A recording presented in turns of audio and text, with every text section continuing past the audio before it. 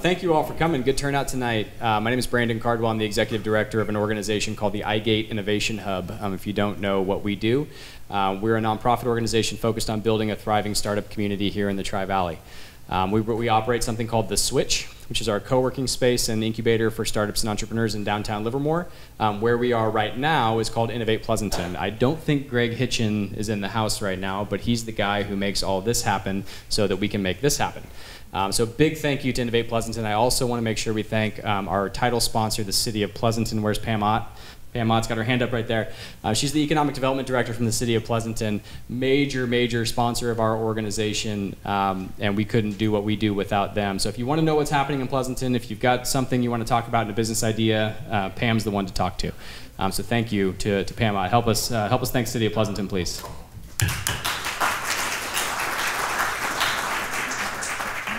Also want to thank Goodwin Procter and Silicon Valley Bank, who helped pay for all the food and the beer and the wine. So if you like the food and the beer and the wine, let's give them a round of applause.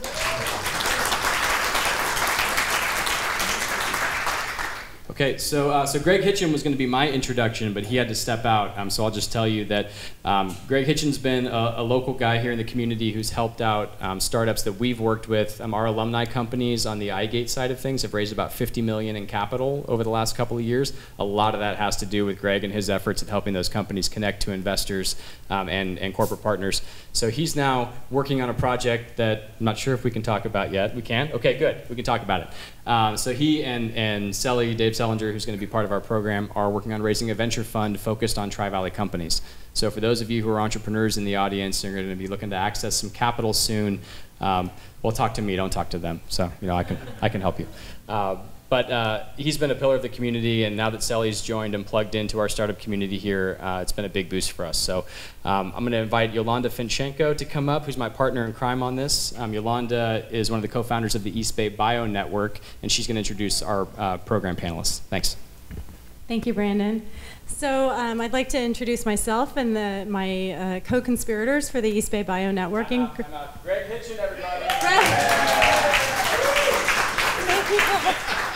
Thank you, Greg. So the East Bay Bio Networking Group is exactly what it sounds like. It's a group of us who work in life sciences, who either live or work or maybe both in the East Bay. And it's a way for us to connect with each other, to help grow our careers, and to basically find opportunity. So my co-organizers are Niraj and Tim in the back. And our goal is usually just to find a way for people to connect. And we've been around for a couple years. This year we decided very intentionally to move into some programming and to make a focal point entrepreneurship. In order for entrepreneurs to succeed, you need everyone. You need an ecosystem. And that includes anchor companies like Bio-Rad or Thermo Fisher or Roche. That includes aspiring entrepreneurs. That includes current entrepreneurs. That includes startups that have funding. That includes startups seeking for funding. But the main thing is we want a focal point for these constructive collisions, for people to find each other, not just to start companies, maybe to hire or gain expertise, or somehow be able to use the generosity that we've built in this networking group to help grow and innovate. So that's the spirit of the group, and we're really pleased to partner with iGate to bring you Sally and Hemai. Sally is a serial entrepreneur, a serial philanthropist, a serial investor, and hopefully not a serial killer. We've covered sociopathy, but we haven't got to psychopathy. So yay. And we've decided, Sally has volunteered really to help us with this event and to kind of elicit some of the wisdom from our speaker, which is really going to be a conversation with Hemai Parthasarathy. I practiced this so many times. Parthasarathy, who is the director of the scientific director for Breakout Labs. And Breakout Labs, for those of you who are not familiar with this, is basically a organization funded by the Thiel Foundation and helps innovators, scientists, engineers, who are very focused on technology and what someone referred to as deep science, but which is something that I think those of us in the life sciences really understand. You get so focused on understanding these very hard to understand problems. Every so often you get that spark and you realize that what you've discovered can help a lot of people. But that focus on technology and on science doesn't always translate to a focus on a problem or a market. And that's where Breakout Labs helps people break out from their, from their focus, their deep, deep science focus. So hopefully between Hemai and Sully, we're going to hear a little bit about how one brings science to a solution to a market.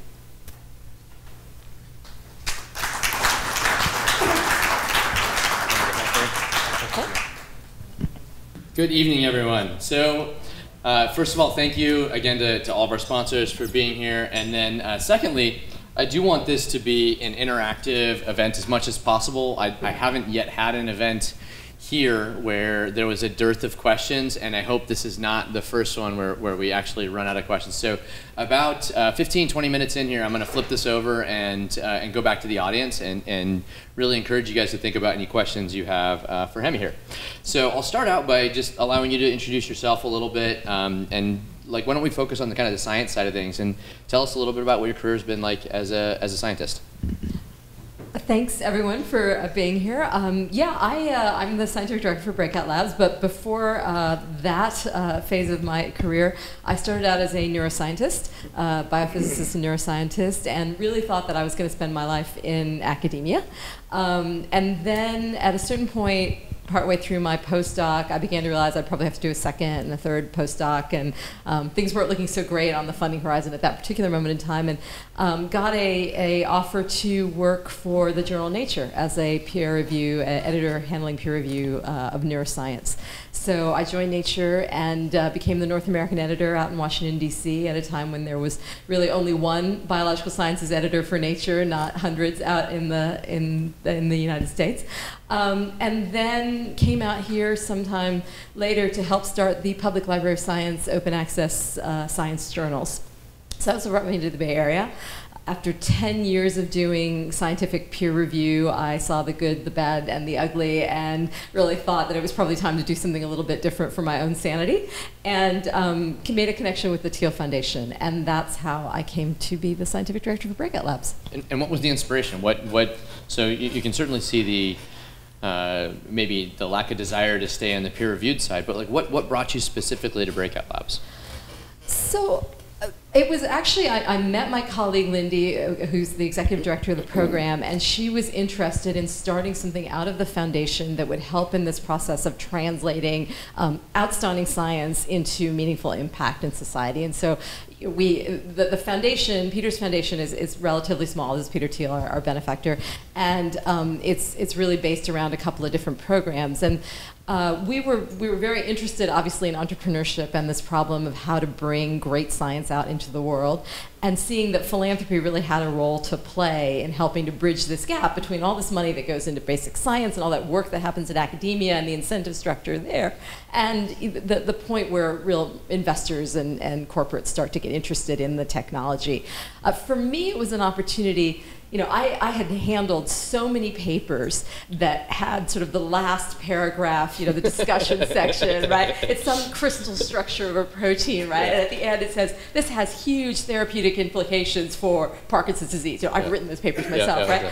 And sort of unpacking that one sentence has been what I've been doing for the last 6 years, and it's fascinating to me. It's like and you can cite this paper too, right? Exactly. So it was a real opportunity for me, and I think it's continued to be an opportunity for me to both assist in and learn about this process of taking great science and turning it into actual application. And you a lot of use the word deep science.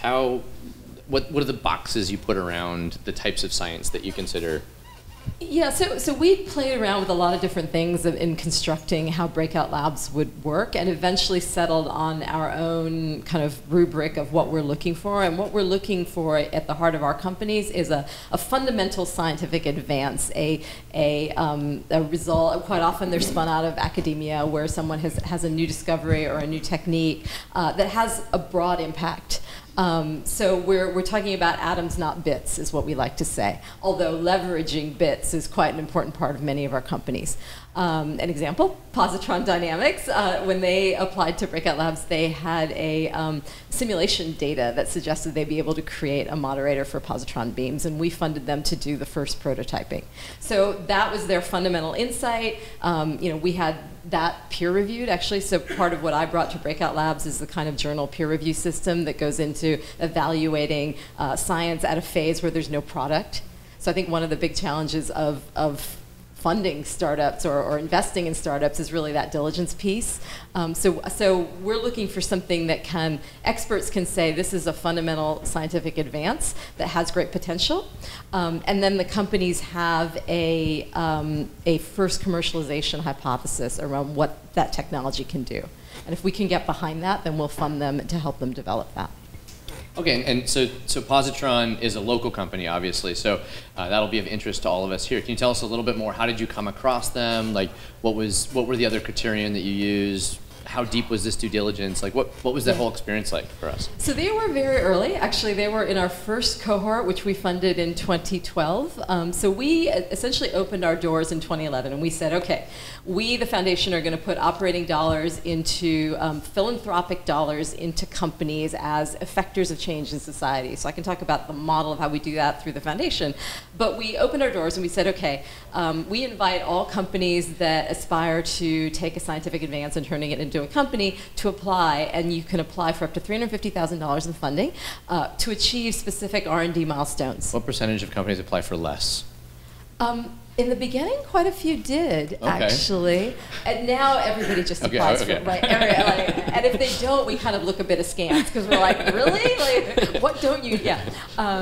So at the time that we opened our doors, and we took proposals over the web. We literally, and that is still how we work. So companies literally apply, send in a pre-proposal through our website, and we take that very, very seriously. And we have a lot of trouble convincing entrepreneurs that we actually take that very, very seriously, because I think in the venture world, that's an inbox that goes to the outbox. No, but it actually comes directly to me, and it is an opportunity for our team to sit down and think about, could this fit with our portfolio? But back in the Positron Dynamics day, we had no portfolio.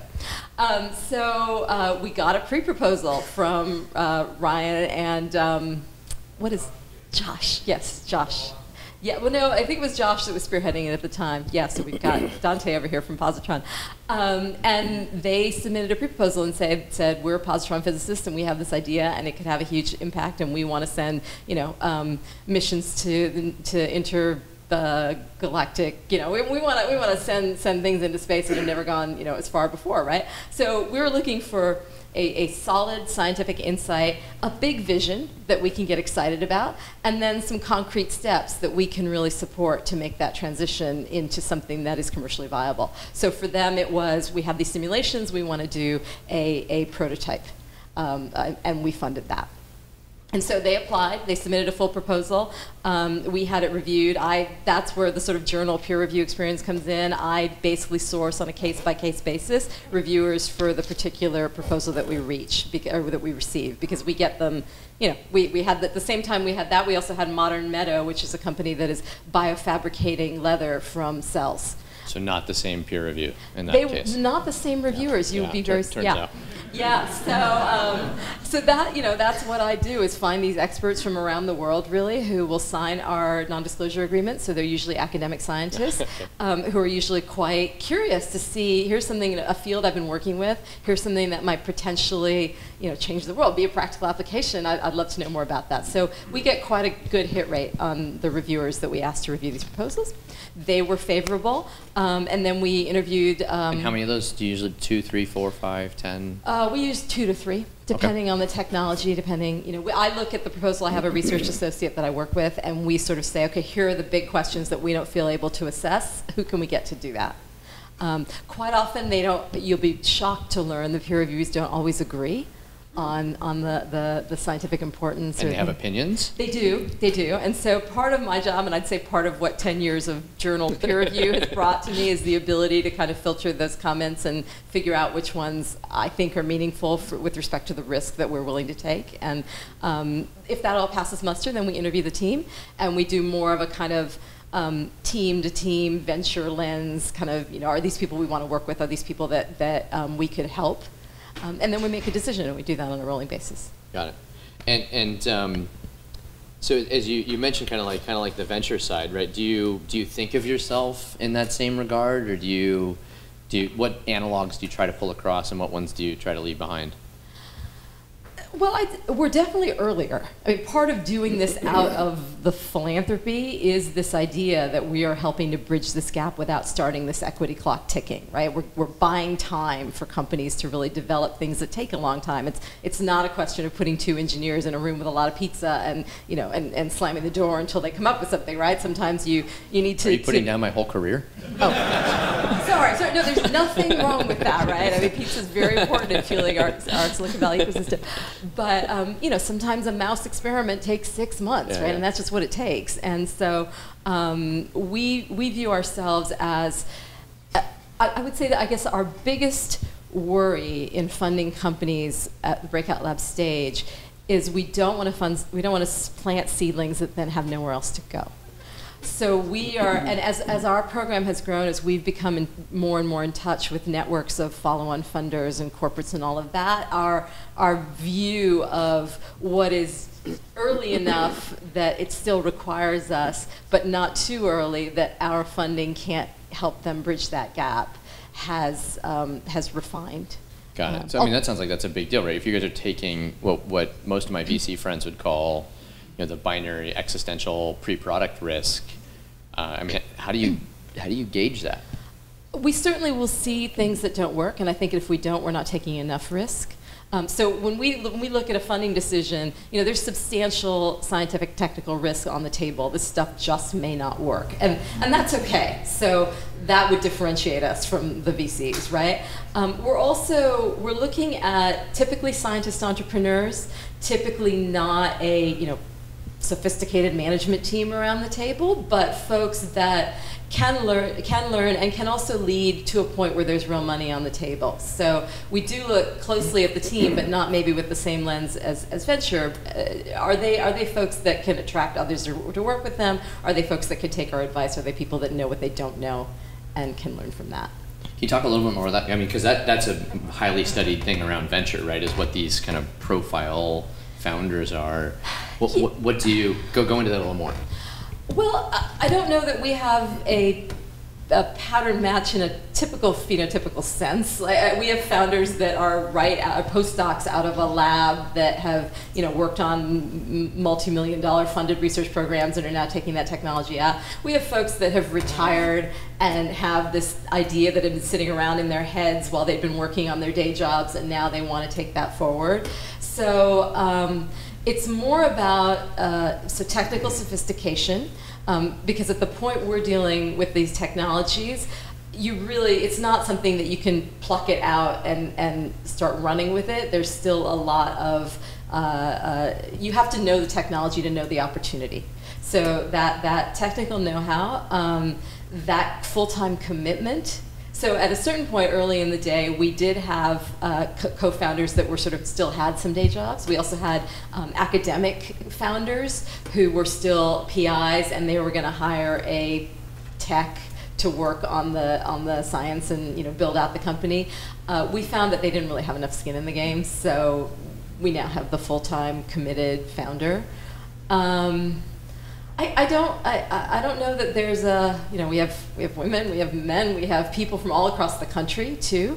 One thing I'd say is that we're noticing, we have said that we'll fund companies all across the country, but to the earlier point about building an ecosystem, I think the companies that we see increasingly as folks that are submitting applications that are positively reviewed are folks that do have a local ecosystem where somebody has taken interest, somebody has been a sounding board for how they're hoping to develop their companies. Because we're at the point where we're still funding commercialization hypotheses. And I think over the time period that they work with us at Breakout Labs, they refine that, and by the time they're raising a Series A, they have a commercial goal, and they have, you know, a serious idea of how they're going to make money for their investors. At the time we fund them, that is less clear. Okay, cool. And I'll come to the audience here. So start thinking about your questions if you'd like. I'll come to the audience after this next question. So are most of these founders PhDs? Are they all PhDs? What are the education levels when you talk about this type of science? Mostly. There have been some notable exceptions. We have a company, Immusoft, that was also part of our first batch. And that's a computer scientist. I think he might have a master's, but he founded a company that is taking B cells, so immune cells, out of your body and reprogramming them to produce therapeutics and putting them back in your body to then have them continue to produce therapeutics. And he really felt that the time was right for biology to be programmable, and is an autodidact, incredibly sharp man, and has built this company now to the point where it is starting clinical trials in an orphan disease, MPS 1, that is an enzyme deficiency. So there are certainly exceptions to the rule, but rare. That sounds like a worthy exception to the rule. Definitely. In that particular case. All right, cool. Well, let me go out here. Go ahead. Why do you call it a lab rather than a center or something else? Oh, the name Breakout Labs? So the question, just to be clear, sorry. The question is why is it a lab versus a center? And I'll just repeat it. Yeah. So the name Breakout Labs, I don't even know how we arrived at it. I guess in the beginning we were looking. So part of the reason we started Breakout Labs was both the need for capital at this point where this gap is being bridged, but also the opportunity that we were seeing around being able to do more with less. And so there was all this DIY bio stuff happening. A lot of our origins are actually more in this kind of biotech writ large space. And so we're seeing these incubator spaces opening, and you could buy equipment on eBay, and you could outsource to CROs all these experiments. So you could do a lot more with a lot less, and yet that lot less was there. And so I think it was in the spirit of that DIY labs sort of thing that we came up with the name. We have trouble classifying ourselves because we're not an incubator. We're not really an accelerator because we work with companies for a period of 2 years is a real commitment to them. And we work with companies all across the country. So I don't really know what to call us. It's just a name. Okay, cool. There was another question back here. Yeah, could you give us some insight into the split between companies that are purely software and companies that need some form of hardware? Yeah, so we don't really do pure software plays. There's a couple of exceptions to that. There's a company, Skyphrase, that we funded in 2012 or 2013, I think, and they were a natural language processing company. They came out of a professor at RPI had been working for some years on sort of combining semantic models with statistical processing and come up with a sort of a theory of language processing that had some deep cognitive roots. And that was the science that we had reviewed and a novel approach to natural language processing that interested us. And so on the basis of that and the reviews from our experts that was indeed novel, we funded them to build basically a search application. Actually, they ended up, somebody at Yahoo Labs read about them in our press and snapped them up before they acqui-hired them, basically. Our challenge with doing, and then we have another company, but it actually isn't announced yet, I just realized. But in general, we need something that is a substantive scientific advance, even if it is software that is unique. So because of our diligence process, what we're not good at, and frankly, what there are others around to support and do better than us, is this notion of we're trusting you because we think you're great coders or you have this track record and you can really do this, where speed and know-how and talent is of the essence, but at the core of it, there's not something there that's unique in sort of an IP sense. Anything else here in the audience? One more back there. Les. Yeah, so how do you measure your success? Is it social impact or economic success or both? And how is that going to change in the future if you don't have enough track record to measure it so far? So the question is, how do you measure your success? Well, at the moment we look at how our companies are doing and whether they're making progress, and that usually looks at dollars that they're bringing in and continuing to live another day is about the most we can do because these are pretty long plays, right? So not dying. Not dying. Number one, right? But I'd say that we're not impact investors. We're not out there to solve a particular problem, and I think that makes us distinct from a lot of different foundations. We really are about empowering this visionary entrepreneur that has this technological ability and insight. And part of that foundation rests in partly my personal view that quite often folks fund things because the solution is so important, but the technology might not be there to meet it. And with my neuroscience background, the thing I think about a lot is sort of autism research, where a ton of money has gone into because it's such a, right, but maybe the brain science just isn't there yet. And so for us to say we want to solve a particular problem, I think misses the technology coming to rise to meet the problem. And so we've really said, you're a technologist, you're an entrepreneur, you come to us and here's your technology and here's a vision of what you can solve. And if we can get excited and behind that, then we'll run with it. So we have a company, as I mentioned earlier, Modern Meadow, which actually started out trying to biofabricate meat. So you've seen maybe these lab-grown hamburgers. There's a couple of different plays right there. And that was actually what we first funded them for, was to grow meat in the lab. And it sort of turned out that, selling a $500 crappy hamburger is just not really a great business model. So they've kind of evolved, and now they're selling no-kill leather.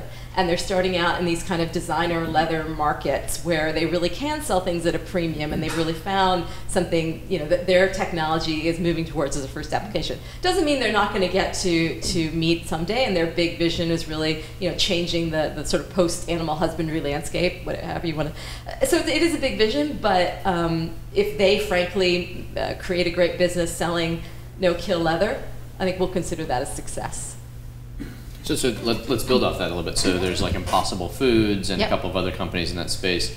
And I would guess, if I remember the timeline, Impossible Foods, they only started like 4 years ago. Yep. So would you consider that also success, that maybe you spurned in investment by other people in the category that you thought was meaningful, or does that still feel like you kind of missed? So Pat Brown is a friend of mine. He was the founder of Plus, and he's now the founder of Impossible Foods. And they got bigger money faster. Yeah. I don't know that we spurned them. We certainly won't. So one of the things we won't do is fund two companies in the same space around the same time, because we really feel like we're trying to build this cohort of sort of visionary scientist entrepreneurs that can learn from each other as well as from us. And so, we made our bet. We placed it. Most foundations fund companies through mission-related investments or program-related investments, and it's their investment arm that does it. So we, on the other hand, it's our granting arm that does that. And because of that, we have some interesting, we have a unique grant agreement. Yeah, actually, how do you do that?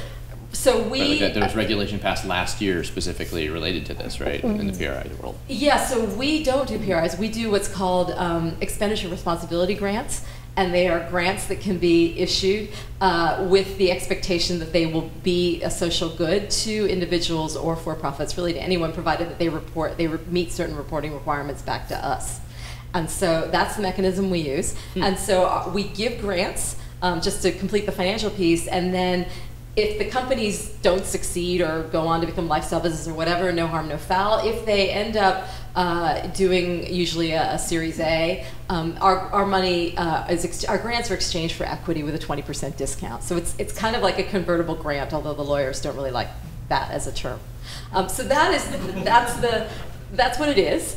Erase that part of the footage. Yeah. Goodwin Proctor, are you here? I didn't say that right. We have a number of relationships with corporate partners, and we're always welcoming those. And I think we serve as a really effective interface between the giant company and the tiny company. And the tiny company has the meeting and thinks, oh my God, they're going to give us money tomorrow. And the big company is like, oh yes, let's kick it up the ladder to our next committee that they'll discuss. And so VP is not VP at this company, right? Exactly. So setting expectations, we do a lot of work in matchmaking, and ultimately we're really looking to help connect our companies with the follow-on investors and folks that they'll need to work with going forward. And in order to do that, we have to make sure that they they can represent us well. So that ends up being working with them to the point where their story makes enough sense to us that we can then pitch it to folks around the table with us. Very cool. And there are a couple more here. The gentleman in the blue here. So the question is, will the political environment have impact on the strategy? I would say that where we are in the life cycle of these companies is quite early to be making decisions about, what FDA regulation is going to look like in 5 years, which is when our companies are probably playing. So I think regardless of the political climate, the need for innovation is not going away, and the amount of investment that's gone into research is there to be tapped into. So I have not seen we have not shifted our strategy in response to sort of macroeconomic features. Where we do evolve, I would say, is as we work with our network and get feedback on the kinds of companies that we're funding. Again, going back to the biggest fear of they're not going to, if we fund them and there's no one to pick up after us, then we're just funding seedlings to no end. So I guess I would say that I personally rely more on the next level up to be looking at the next level up to be looking at the next level up. So for us, if there's folks around the table that are interested in funding the companies that we're trying to support to take them to that next level, that's good enough for me, assuming that they've done their homework around what comes next. So I think a good example, you brought up climate, and I'll toss this your way if it's cool to talk about, would be Opus. Would you like to talk about Opus? Because that's also an East Bay company. Yeah. So we're both actually advisors to this company, Opus 12, which came out of another accelerator, incubator called Cyclotron Road at Lawrence Berkeley. And they have a electrochemical reduction of carbon dioxide, a catalyst technology that allows them to create chemicals using carbon dioxide emissions as the source of the carbon, essentially. And so I met them actually several years ago when they first came into Lawrence Berkeley, into Cyclotron Road, and their first market is actually producing on-demand carbon monoxide. And so they've sort of identified this place where they can build a relatively small, they call it a dishwasher, sized apparatus to put into local environments rather than having to deal with all the shipping of carbon monoxide. And so they're a great example of a company that was building on a fundamental catalyst advance. I don't know if you had some. As it relates to your question about climate change, so I run a climate change specific accelerator, which is how I work with them, and we partner together on that, kind of regardless of what the political environment is. So yeah, absolutely. And I think again they have this very practical strategy to get to point B, and I don't know how that's going to evolve, and it may evolve in different ways depending on the state of the world in terms of its support for climate technologies. Yeah. Did that answer your question? Yeah. Cool. The lady here. I work at Sandia National Labs, so one of the national labs, obviously. But we have a whole host of different kinds of technology. So is Breakout Labs focusing on any specific area, or is it basically agnostic as long as the technology has real capabilities and you will look at that? Yeah, we're looking for technologies we haven't seen before with exciting applications, essentially. So as I said before, we try not to bring competing companies or close companies together. So that's the pre-proposal phase of our application process. It's a kind of non-transparent yay or nay that's based around what do we have currently? Where do we look at our risk? And we are building a portfolio that we do need to measure success for at some point, to get back to that earlier point. So we do want to spread our opportunities around rather than focus, say, exclusively on different diagnostics or something like that. But apart from that, no, we're very. I guess the other piece is that we only fund up to $350,000 or $350,000, and I think I should correct something or adapt something I said before. We know that that's not actually enough to get to a major inflection point, but it should be order of magnitude. So most of our companies go on to raise probably $1 million or $2 million in a convertible note before they're really ready for a Series A, and they're also getting government grants, SBIRs, that kind of thing. And our companies have some 40-50% success rate on the SBIR front, which we also help them a little bit with. But the technology should be something where, as I say, that money is meaningful. So if they need $10 million to build a giant prototype, or if the play is really a giant infrastructure play of getting in with utilities or whatever it might be, that's probably not where it makes the most sense for us to be able to help. Got it. And there was another question towards the back. Sorry. There you go. I was going to follow up on the climate question. Are there companies in your, who have benefited from your advice and funding, who have worked on the impact of climate change prediction, forecasting capabilities, technologies? No. Not that wouldn't be interesting, but no. So the question, just for the record, was whether you have companies in the climate change prediction space. So just the video. Any other questions here? Oh. Yeah. So it sounds like you guys, the difference between you guys and a VC is you guys really you spend your time cultivating the company to get them up to a point where the VCs are interested and they're ready for a Series A. Do you guys, through your funding stream, do you guys ever consider, or do you take a piece of the pie at any point? Or look at taking a piece of the pie, or is it strictly a $350,000 grant? So the question was about our granting mechanism, and it's not strictly a grant. It's like a convertible grant. So basically, we don't value the companies when they come into the program. And not all of our companies will be venture backable. We are interested in companies that may have different trajectories, but the fraction of companies that do go on to this venture scenario, once they raise a venture round, there will be a valuation on that company, and our money that we put in will effectively buy shares be exchanged for equity in the company. I would say another way that we differ from VCs is the area of risk and the expectation of return. We do expect you will have some return to the foundation. Our back of the envelope calculations were at some point that we might get half the money we put out back into the foundation, and that will be used to support more companies. So it was intended as a sort of stability mechanism, but also a mechanism to keep in our own minds the fact that we're funding companies and not research projects, which is actually something that's hard at the phase that we're working at. So that was what our kind of effort to signal to the world that we're funding companies, signal to other investors that we're funding companies, but not put a burden on them given the risk profile that would be prohibitive. Very cool. So I'm going to take one more question, and then I'll transition back to a couple line of questions and come back. So if you do have a question, just hold on to it for a second. Go ahead. Hi, I'm Jesper. I'm with NextTech Diagnostics. So you've seen a lot of brilliant engineers coming from the bench and trying to start this company. Apart from the dollars you put in, what is the biggest need you see in this group of people that they need to get their company to the next stage? Yeah. So the question was, what's the biggest need other than money that you generally see from these scientific breakthroughs?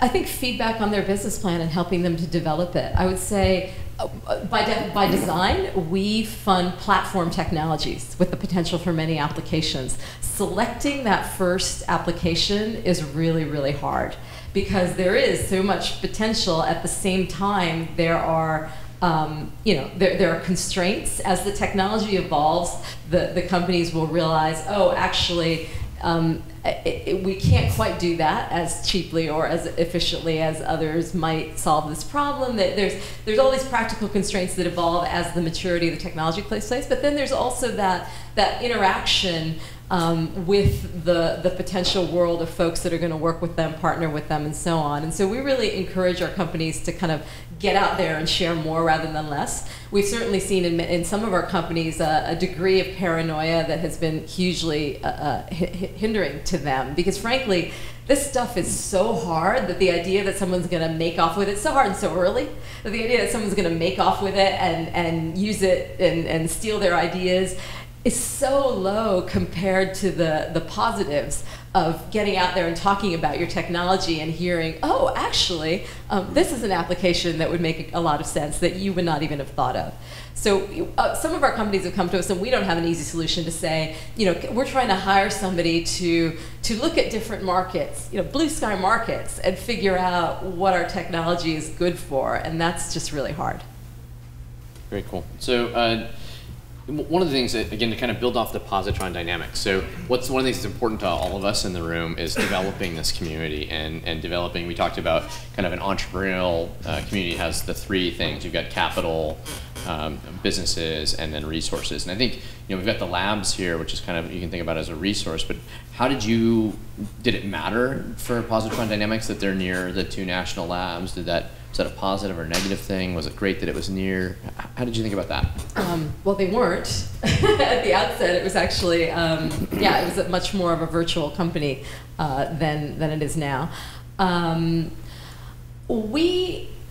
We don't look, so we ask companies, what is your available infrastructure? What is your means of, what do you have that goes beyond the capital particularly? And a lot of them will say we're operating out of this incubator and so on, and that's always a plus. I think it shines through in the application more than anything else.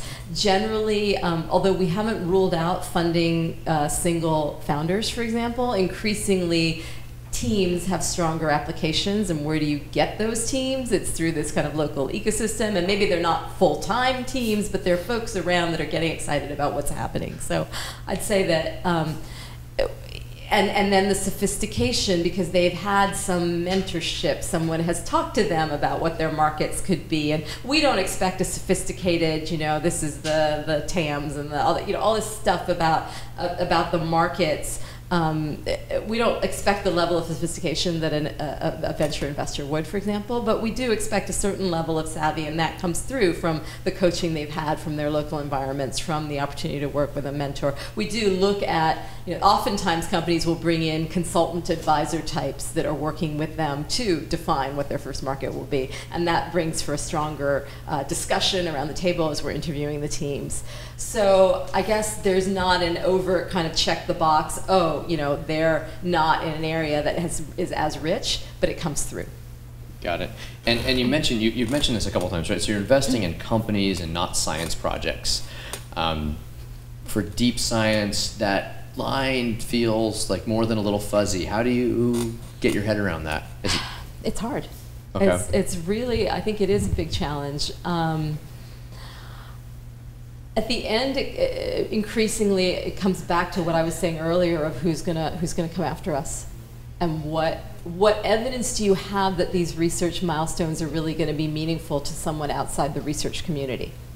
So, we're going to improve tenfold our ability to detect X. Well, what evidence do you have that tenfold improvement is going to matter to anybody?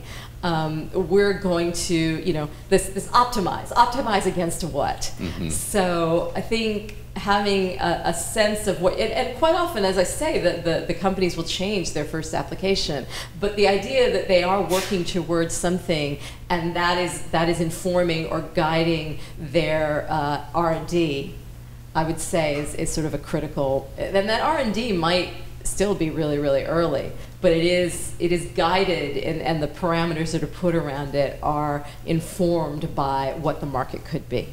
And you also, in the same breath, you mentioned the L word, which in VC is the lifestyle business. It's a 4-letter word for those of you that are familiar with this. Do you also see that as kind of a 4-letter word, or is that at least sustainable? Is sustainability an okay outcome from the outset, or is that let's shoot for something big, and if we end up there, it's okay?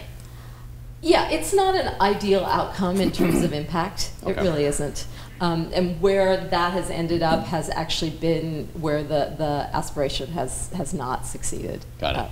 So it's not a failure if in the broader sense, but it's not what you shoot for. I think that's right. Okay. I think we're definitely shooting for a bigger impact, and for us, that impact is it's tied with the financial impact as well. Okay, gotcha. And then so this is hard. It's just intellectually, even just understanding everything you're saying. How does that translate into your day-to-day? Do you go to the office every day? Do you fly around and meet scientists and run through labs? What is that? So I do spend a lot of time at my desk looking at proposals that come in online, pre-proposals every day. There's a couple, right, and doing some research around that. I go to a lot of events like this. I think our biggest challenge is the place we play is relatively narrow. So we draw a hard line and say if a company's raised, say, $1 million in investment, not grants and all that, then it's probably too rich for our blood. At the same time, we need to fund companies that have formed as companies. So you go to an academic research conference, you go to the Materials Research Society meeting, and you're overwhelmed by folks, poster presentations and all the stuff that looks good and innovative and all of that. And then you go to a life sciences bio forum or whatever, and it's all companies that are raising Series A, and they have a few $1 million, and they're professional management and all of that. So finding that those companies that are at the phase that we're really excited to support means going out and talking to incubators and going to entrepreneurial centers and judging business plan competitions and going to the RPE conference. I was there last week. So I'd say a week out of every month I'm sort of traveling around trying to meet folks that are in this space. We also recently started, I guess 2 years ago now, started an ambassador program where we have 8 to 10 junior scientists, typically PhDs or postdocs, at research universities or institutes across the country, and we give them a hoodie and some business cards, and they're excited for the opportunity to go out. So you do borrow from my industry then? Oh yeah, oh god, yeah. Okay. The hoodie, big thing. I almost wore my Breakout Labs hoodie, but I thought, it's too hot. So that we find that they're folks that are interested in entrepreneurship and want to get out and meet the folks in their community, but they don't really have a venue or a presence to do that, right? There's some random, right? And so if they go to a competition and they can go up and say, oh, I volunteer for Breakout Labs and this is something you might be interested in. We have that as a means for keeping tabs of what's going on the ground, and they've been very effective at introducing me to potential applicants. Even though we do take online applications, a lot of folks don't believe us and so want to have the conversation with me. So I will get on the phone with folks that are introduced either through our partners at different entrepreneurial centers or through our ambassadors and talk through our process and our grant agreement and all of that, because it's pretty complex, as you just said. Yeah. Do you go hunting? Do you go through Arvix and like look for citations and things, like go hunting for science that you think would be interesting? No, because we're really about the scientist entrepreneur. And if there could be absolutely fantastic technology, but if there's not somebody whose heart and soul is in building the business, then we're not in the business of creating companies. There are VCs that will go trolling and put a management team, particularly in the healthcare space. Mm-hmm. And that's, for us, has been one of the reasons we've actually pulled back a little from therapeutics, because it seems as though, and I think it's actually quite a good phenomenon, where the therapeutic development process is something that is pretty streamlined, right? You have a new target, you find a lead compound, you do, right? And there is a sense that a professional streamlined team can take those assets and put them through this pipeline and come out the other side. Mm-hmm. And so the entrepreneur that's trying to build a business around a single asset, it may not make a lot of sense. So we don't support them. Got it. But you do have, so within the Teal kind of family office, they do have a venture arm. Do you coordinate and collaborate with them at all? No, and partly, we're the philanthropy, so we can't be specially, have special relationships with the non-philanthropic arm. But more than that, I would say that the venture funds that are in the Teal world are actually quite large funds. And so once you get to the point of having $1 billion fund, the odds that they're going to be funding a company that's right out of Breakout Labs are minuscule. It doesn't make sense for them, right? They have to do as much diligence to put in $500,000 or $1 million as $100 million. So, and we are not necessarily building unicorns. I think there are some companies. I used the U word. That's a good one. I'm sorry. I've learned so much since I moved to the Bay Area. I did not know the word lifestyle business. I didn't know. I thought unicorns when they first said it. I was like, what? Virgins? What? I really didn't know. But we see a lot of potential attractive, important innovations that may be acquired at an earlier phase with less money put in, and that's something that these larger venture funds just can't help with. Mm-hmm. So who do you partner with? So you talked about this next stage, the people who will carry the seedling to even to the next stage. Who do you work with most? There's a lot of family offices. There are angel investors. We've launched something called Breakout Ventures in the last year or so, And that grew more out of, in fact, a demand for the folks that were around us, that were interested in what we were doing and wanted to invest but couldn't do the one-off deals. And so we have created this vehicle for these interested LPs. So it's actually LP, so it's not Peter's money in Breakout Ventures. Peter's an anchor investor, but the impetus was to bring in other capital for portfolio distribution. Yes, absolutely, and also to build that network. So all of our Breakout Ventures LPs now come to our big unboxing event, and they've made individual relationships now with some of our companies that they get excited about. So the big challenge, of course, is that one family office and one family office, right? There's no rubric and trying to identify. Dolby Family Ventures was invested in several of our companies, one of which is working on a sepsis diagnostic because they had a family experience with sepsis, right? And how do you that was a serendipitous event. So again, talking about making opportunities for these kinds of collisions, we try and cultivate those folks that could be interested in different ones of our companies, and then introduce them as the time is right. Okay. So there are a few venture funds that follow pretty closely what we do and pay attention, but there aren't that many in this world, as you know. Okay, gotcha. I'll come back out. Is there any other questions from the audience here? Oh, come on. This will be the first time ever. All right, we'll take one more. Thanks. How many do you fund a year? We fund 8 to 10 companies a year. We actually have not met that goal. We funded 35 companies, 33 or 34 companies in the last 4.5 years or so. Well, and it sounds like you also have a self-selecting process. So if they don't have at least something of a there, right, you guys don't generally accept them in the first place. I think that's right. I think a lot of our companies have not been successful before they've been given the Breakout Labs grant and have gone on to be successful. Some of that, I think, is probably a lack of academic relationships and collaborations. I think that makes it much harder for companies to get those kinds of grants. But I think we can help with that. So if you will, I want to go back to this. You mentioned a couple times this transition from deep science. We talked about it in the context of positron dynamics, from a simulator to now something that's kind of the next step. From a layperson's perspective, it seems like these innovations, maybe coming from the labs or coming from anywhere, the transition to commercialization seems very linear. But it's obviously very not. Like, are there any kind of archetypical steps or parts of that process that you could share with us, or maybe a story of one of the particular companies that had kind of an interesting journey through that? Gosh, all of them have interesting journeys through that. I think about a company, 3Scan, that came to us. They're in San Francisco, and they just raised a Series B. They're building a robust business around. So their innovation was a knife edge scanning microscope, which is basically a machine that allows you to automatically slice tissue, takes a picture of it, and you slice the next tissue and takes a picture of it, and then it digitally reconstructs to the micron level the tissue.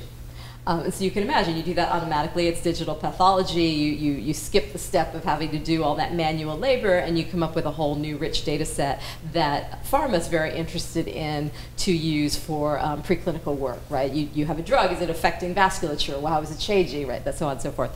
They came to us, and they had licensed out that core technology. The CEO had previously worked in the lab with the founding scientist and done a lot of the development work, and then that scientist actually died, and so that technology was going to die as well, because academic science, right? It's sort of your baby, and you're no longer there to carry it forward. So he licensed that technology and developed it, and we funded them to do some fluorescence work around building a fluorescence detection or fluorescence capability for that microscope and that system. And at the outset, it really wasn't clear what that business was. They were still talking about digitally reconstructing brains, and that was a very interesting thing from a sort of intellectual pursuit. And they were talking about the ability to look at neural architecture, but who was going to pay to look at neural architecture. We connected them fairly early on with some corporate folks, folks at GE. They presented to, GE came in and listened to several of our companies pitch, and then I think they talked to folks at Agilent based on our sort of introductions, and eventually they honed in on this digital pathology market. They met people at the Mayo Clinic who told them very interestingly that pathologists are becoming scarcer and scarcer. So all these people that are retiring, and there's not new people that are interested in becoming pathologists. So they got interested in the technology and helped to work with them and support them. And so it was kind of this, as I said before, this process of meeting the different players that might use their technology that really helped them to figure out that actually what they were was this digital pathology business. And started out as a service business, and they ultimately may go into diagnostics. I don't know, but really figuring out that this was something that was a need, and they had no idea that digital pathologists were going to be a thing of the past, and that Mayo Clinic was very worried about it. So I think we see that over and over again, where these companies are developing their technology while talking about what it can and can't do with folks that could eventually buy it or use it. And how much time did you spend, like personally and as a team, spend with 3Scan for this as an example? Quite a lot. It was more my colleague Lindy Fishburne, who's the person that's as their board observer. So we all split up the board observer seats, although we all kind of pay attention to everything, but there's one sort of team core person on the team that takes an interest in a particular company. And she would go, she actually, she brought her husband to help with the storytelling, who is a journalist and also a writer and a professional storyteller, to kind of help at a certain point unpack that story. So, and we introduced them to their Series A investors. So, we say over and over again, we are not, you're building your business. And the companies that know how to ask us most effectively for help are really the ones that we can help the most. So I give all credit to Todd, who's the CEO, and his team for really using us in a strategic way. And I see that even now in the communications that he sends to his board, and that level of keeping folks informed and giving them the tools to be able to reach out into their own networks has been really important to their success. Cool. Well, and I'm going to ask a question that you told me not to ask. So one of the things, again, from kind of a layperson's perspective, is we see all this stuff happening in all these areas of science. If you were to kind of wave your wand and kind of point it in one direction where you think there's like just amazing amounts of promise right now, what do you think about? Like, what goes on in your head as you think about that space? I told you not to ask me that question because I'm constantly excited about the stuff that I don't know about, to be honest. There's so much going on in cancer immunology, for example. Immuno-oncology is a very exciting time. We probably won't fund any companies in that area because there seems to be a lot of money going into it and a lot of different angles that are covered there. We've seen an interesting set of materials companies. It seems as though there's a level of, I don't know what it is. I don't know if the materials genome project of old, I don't know, but we're seeing more and more companies that have these really interesting new material capabilities being applied both on the bio side but also on Are they nano-oriented? Are they like process-oriented? Or? Yeah, so we have a company, NanoGrip Tech, which is Velcro 4.0, whatever. It's based on this old idea that the geckos do these amazing things, right? And it's because of the nanostructure. And there's been a lot of academic research, and I, frankly, as a naive scientist who reads Nature, thought that this problem was solved. And then it turns out that actually, making that in a roll-to-roll process in a scalable way that's cheap enough to make a difference is non-trivial. And that was the solution that company came up with for us to fund, was a roll-to-roll process that would make this material cheaply enough that it could actually be sold. And they have customers ranging from athletic apparel wear. They have this company that actually reached out to them to make jodhpurs for horse riding, so the riders stick to the horses better, and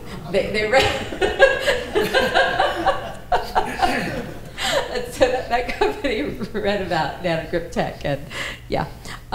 So we have another company, C2 Cent. What were you going to say? No, I'm not going to say it. You're No, right. you're not? Okay. We have another company, C2 Sense, that has carbon nanotube-based technology that allows them to sense gases and have that convert directly into a digital signal very cheaply. And so they're in the ag space at the moment, sensing fruit ripening and so on. So it seems like many companies are coming to us, and maybe that's that platform thing that are these new materials that have really interesting properties. Cool. I will come back out to the audience here. We have one right here.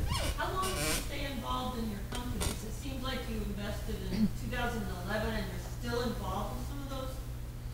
But you said it's only 2 years, so Yeah. what's going on? What's going on? So we started investing in 2012. Our first companies are from 2012, and our formal agreement is, we recently formalized the agreement basically as we mature ourselves in our startup phase to say that at a minimum we will pay for you to come to our events for 2 years, the ones that we hold, and we will engage in this process and so on. At that point, sort of the winners tend to stay involved in them, the ones that are really progressing. And actually some lie silent for a while and then come back. So we have a formal board observer commitment through the Series A, I believe that is, although some of the grant agreements are a little bit different from others, I think, over time. But I think where we are really the most help is up to the Series A raise, and at that point they get others around the table that can provide more assistance. But we also, our network grows, and we also know folks that can fund later on. We tend to bring back some of our successful companies into our events so that they can teach our newer companies. So at our last unboxing event, we had a day of workshops, and one of them was 2 of our companies talking about their experiences raising Series A's and how to, force investors to actually sign something rather than being endlessly interested in things, right? So that creating demand thing was something that they really focused on. So I think we are a community that continues to always be networked to each other. They continue to be on our portal and provide recommendations for lab space or HR support or whatever it might be that they have that might be of interest. But in terms of our formal commitment to help and support, that is a 2-year kind of time frame. So my favorite thing in listening to you is like this kind of put all the names of the companies in a bag and pull one out. So let's pull one more out, and let's just hear a story about any random, like one of your favorite fun stories about a company. Favorite fun stories about a company? It's like asking which one of your children is favorite. I can tell you. Which one? It's my best friend's kids. They're amazing. Oh my God. I leave and they stay there. Wow. Okay. Well, then maybe I should tell you about a company outside of our portfolio. Yeah, no, all our babies are precious. Well, we certainly, all of our companies are patenting at least a certain level of their invention or discovery. It might be a use patent, which is kind of one of the weaker ones, but it can. There are levels of patentability that go beyond the core discovery into the actual implementation. And I'm not an IP expert by any means. Most of our companies have filed provisional patents by the time they apply to Breakout Labs, because then they're comfortable enough disclosing the information that we require to be able to vet the science appropriately. Not everything, they don't patent everything. They do rely on a level of trade secret or just implementation expertise. So I'm thinking particularly around some of the bioinformatics algorithms or computational discovery and things like that, where some of that information actually might be in the public domain, but then the implementation is so non-trivial, and coding it into something that you can use on the cloud rapidly enough to make a difference is actually going to be a barrier to entry. So I think there are multiple barriers to entries that our companies are working on, but we do view core IP as fundamental to the companies that we support. Okay. Any last? Oh, okay. One more. So you take any stake in the company is just like a grant or convertible grant? It's a convertible grant. So if the companies are successful, our grants are exchanged for equity with a discount. So I'm going to close with a question kind of thinking about the future. Even a little bit closer to all of our hearts, which is, a lot of us have kids, and as you think about, again, you have this really neat view of getting to get into the minds of a lot of people who think they've discovered something great. As we look at guiding our kids either in high school or out of high school, what do you think the future holds? What would you tell us to kind of lightly pat them on the bottom and send them in what direction? I think STEM, right? Just broadly? I think broadly speaking, I think I'm biased towards the more fundamentals. I always think that you can learn the peripherals later, but learning the fundamentals are, gonna take you further. I mean, I don't have kids. I wonder about a world in which AI is doing so much for us, but but I think there's going to be, in my lifetime, I hope, the need for human invention and entrepreneurship. So I think in addition to learning the science, also thinking about not focusing on any single career path at this point, but really being open to opportunity in a world that is changing really rapidly. So I always like to say, be in a position where you're continuing to learn and continuing to be effective, and then new opportunities will come your way. Cool. Well, you did say the buzzword, so I have to ask you that too, since you're up here. So you're a renowned scientist, and you said AI. What is your opinion about, is AI evil? Is AI good? What's going to happen? Let's do the wax philosophical as our wrap up. Do I have to do AI? I think AI is really, going to be very useful for a lot of practical things in our world. Do I think we're in danger of the singularity? Not anytime soon. I was at MIT in the 90s when we were talking about backpropagation algorithms and all of that, and now we have the computational power and we're calling it deep learning, but it fundamentally hasn't changed. I think there's a lot about the human brain that we don't understand, and backpropagation is not actually a solution, or even reinforcement learning, or all the algorithms we know about are not the sum total of what the human brain can do. So I'm relatively optimistic that we have some hidden depths. We'll have a little edge. I'm not worried. Okay, very cool. Are you worried? Yes, but that's yes. That's a much longer conversation. But yeah, I mean, I'm worried for different reasons, like the social implications of driving, right? I mean, I think that has, just all by itself, people say we recover from these economies, and I grew up in Oregon, and in Oregon we had logging in the 80s, right. And yeah, we recovered 60% of the way back over 20 years, and it was a ding to 30% of our economy. We're talking about, I think, crushing entire regions. The job situation is different. I also think, I just read Lisa Sunan wrote an article recently, and others have talked about this, about the fact that basically it's all a bunch of men coding, and all the data that's going into all this AI is very sort of male-centric, and that leads algorithms to learn things that may not be in the interests of all of us. I think on that positive note, I want to say thank you, Hemai. For those in the audience, we do try to do talks every few weeks. We have another one on April 11th that I'll be talking with another company that's raised its Series A very recently, which is actually AI, these guys right here. But again, if we can put our hands together one more time for Brandon, Yolanda, and Hemai.